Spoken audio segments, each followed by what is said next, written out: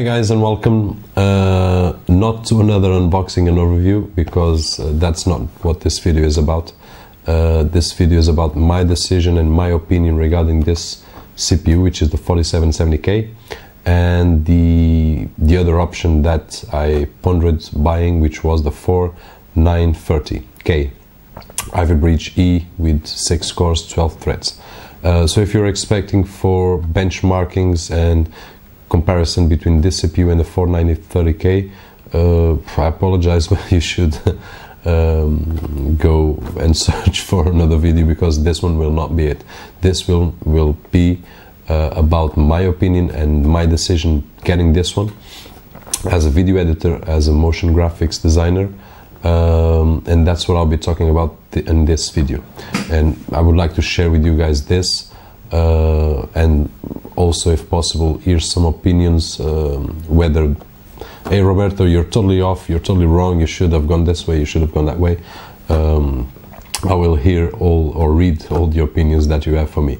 So let's begin it. I was working until now with the first generation i7 CPU, the 960 i7 960 on socket 1366, which lasted me around 4 years. 4 years, sorry, not euros. It was good. It cost 4 years, but no, 4 years working, and it worked great, and it's still working. But I had a proposition to sell it, and I sold it. This is how it is.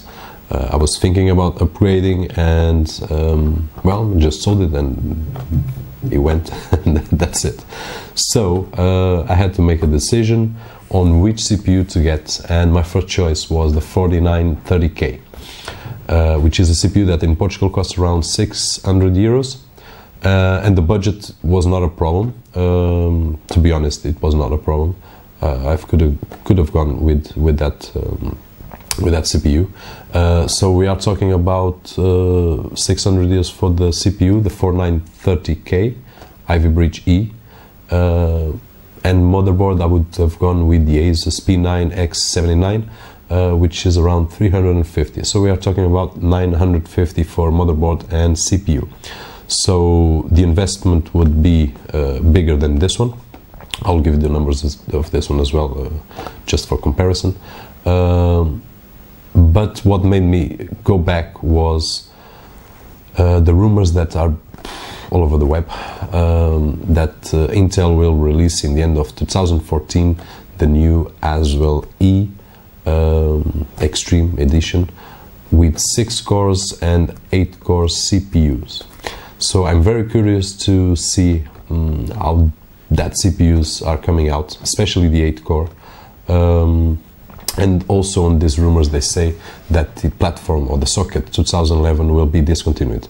So investing in a socket that we already more or less know that in the end of this year, and this video is being recorded in January 2014, it's a risk, and it's a big risk, investing 950 euros in CPU and motherboard, which will be very difficult to sell in my area. As this one will be much easier. So my decision was, I'm gonna get the 4770K, which will be an upgrade from what I had. I was working with the, as I said, i7 960, which was a good processor, and back at the time 4 years ago it was excellent CPU. Only the 980X that came out later on, which was 6 cores and 12 threads, surpassed that. But hey, for my work, I was happy with it. But 4 years later, this one is better than the one that I had. So I'm upgrading for this 4770K, and I will be testing in especially After Effects how this will work compared to the other one that I had. But my thought is, I'm going to purchase this one, and in 1 year when the Haswell E comes out, what I'm going to do is I'm going to make a decision whether I'm going to keep this one or if I'm going to change the platform. So this one I had an investment of 300 euros on the CPU and 200 euros on the motherboard. The motherboard is the Z87 Expert. I already posted the link well, I posted the video, but I'll put the link below so you can have an overview. So I have 500 euros invested in CPU and motherboard, compared to the 950 that I would invest in the socket 2011. And this one I can afford to lose 100, 150 euros maybe in 1 year, even 200 euros, but will be easy to sell. As the socket 2011, it will not be easy to sell. So this one, I think it will be the CPU that will be with me the less time. On the other hand, if Haswell E comes with prices that are crazy, and I think it's not worth it, the bang for your buck, I think I will keep this one. But in the meantime, I've got option. I'm not going to a platform that, and I may be totally wrong, but as I said in the beginning of the video, this is my opinion. I would like to share with you. So my thought is that 2011 socket will be discontinued, and Haswell E will come and will stick maybe with the same socket for 3-4 generations, which has happened with the 2011 socket. And hey guys, I think this was the best option that I could, and reminding that we are in January 2014. It's not a great moment for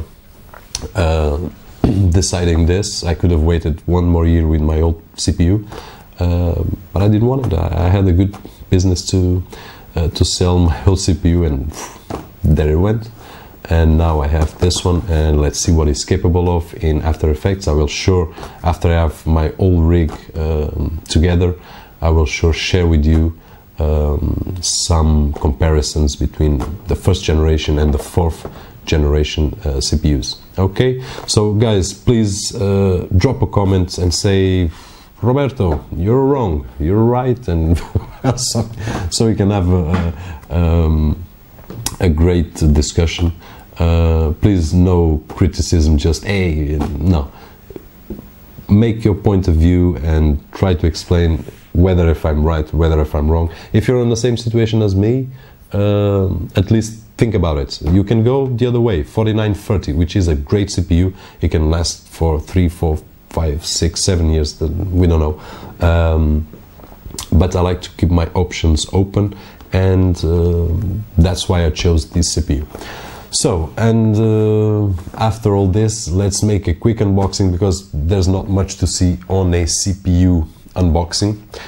So this guy here features the Intel HD 4600, which I already tested on a i3 CPU,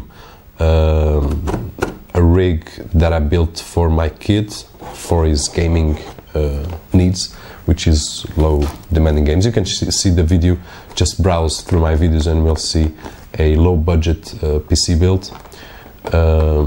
I'm curious to see if the performance of this integrated graphics, the iGPU, will be the same on i7 that on the i3.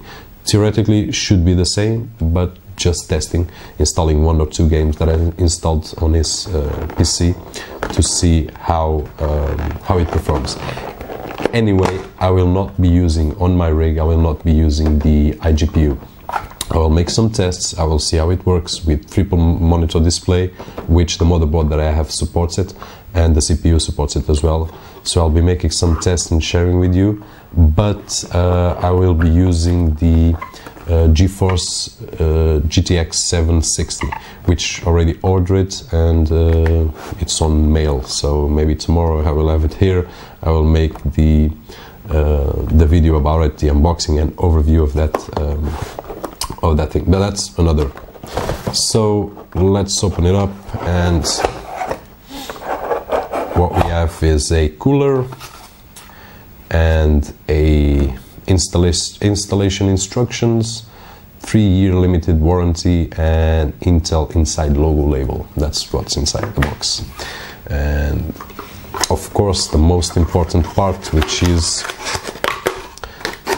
the CPU itself. I'm not gonna take it out of this plastic, only when I'm ready to put all my rig together, and once it's ready I will share with you guys here just so you can see how it is, and then I will have to make some tests about, especially about noise, and that I would like to share with you.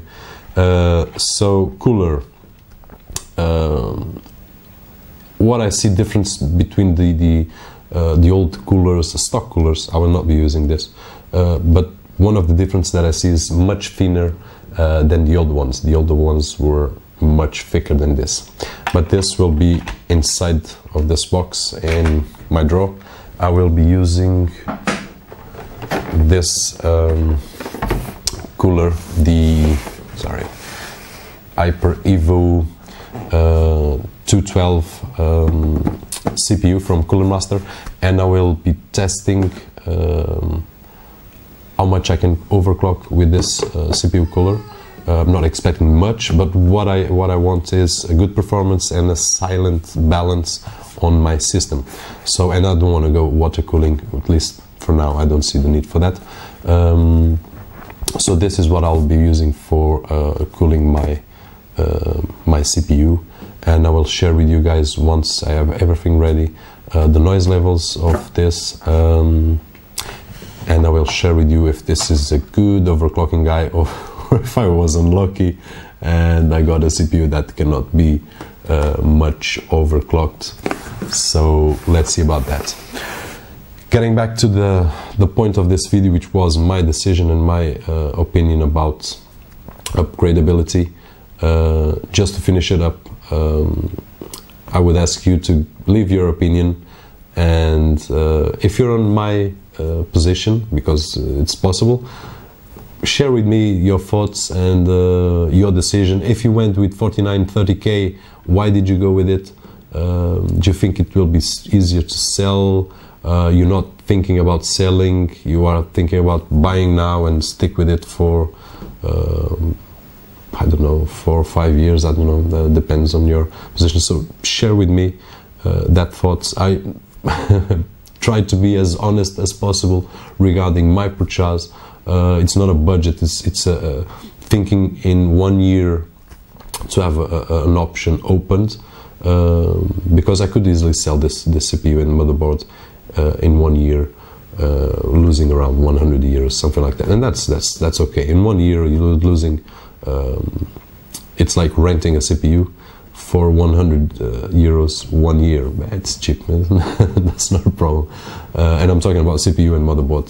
In fact, the RAM, that's gonna be a pain if they go with DDR4 on the Haswell E. I just invested in 32 gigabytes of RAM. I'm up to invest up to 64 gigabytes of RAM, but if DDR4 comes, that will ruin a bit of my plans. I will have to sell the RAM as well, and ended up losing a bit more time, money. On the other hand, if I think that this CPU can manage everything, and well, I'm gonna stick with them for another 3 or 4 years, I don't know, or 3 or 4 generations, usually is that. So guys, if you like the video, it's a bit different, but if you like the video, thumbs up. If you didn't like this video at all, just thumbs down, and I'm totally fine with it. I accept the critics. There's no crystal heart here. It's just a matter of opinions and sharing. I'm really appreciating this experience of sharing with my subscribers this different kind of videos, not just After Effects templates and Motion 5 templates and things like that, but sharing with you guys what I'm doing. Really enjoying. If you are enjoying, good. If you are not, just drop me a comment. Robert, forget about this. Keep to what you know, which is After Effects, and that's it. So guys, my name is Roberto George, and thanks for watching, and bye bye.